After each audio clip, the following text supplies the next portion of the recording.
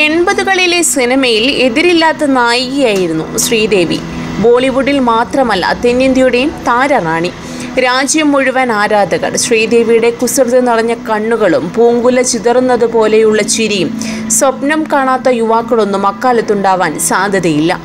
സിനിമയ്ക്കകത്തും പുറത്തുമുള്ള പലരും ശ്രീദേവിയെ സ്വന്തമാക്കാൻ ആഗ്രഹിച്ചു കാണുമെന്ന് ഉറപ്പാണ്. ശ്രീദേവിയുടെ മരണം വിശ്വസിക്കാൻ കടുത്ത ചാന്ദിനി ആരാധകർക്ക് ഇപ്പോഴും സാധിച്ചിട്ടില്ല. ശ്രീദേവിയെ സ്വന്തം ഭാര്യയായി കണ്ട് ആരാധിക്കുന്ന ഒരു വ്യക്തിയുണ്ട് അങ്ങ് മധ്യപ്രദേശിൽ. സിനിമാ താരങ്ങൾ പല ആരാധകർക്കും ദൈവങ്ങൾക്ക് തുല്യരാണ്. സിനിമാ താരങ്ങൾക്ക് വേണ്ടി അമ്പലങ്ങൾ വരെ പണി കഴിപ്പിക്കപ്പെടുന്ന നാടാണ് നമ്മുടേത്.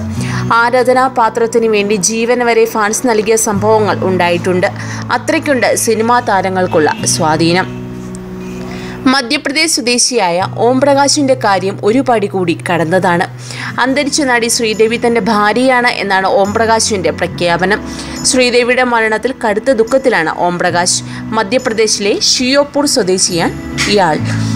കഴിഞ്ഞ മാസം 24-ാം തീയതി ദുബായിൽ വെച്ചാണ് ശ്രീദേവിയുടെ അപ്രതീക്ഷിത മരണം സംഭവിച്ചത്. എന്നാൽ ഈ വാർത്തയുടെ ഞെട്ടലിലാണ് ഒരാഴ്ചക്കിപ്പുറവും ഓം പ്രകാശ് എന്ന ആരാധകൻ. അന്നു മുതൽ ഇയാൾ ഭക്ഷണവും വെള്ളവും ഉപേക്ഷിച്ച് ദുഃഖമാചരിക്കുകയാണ്.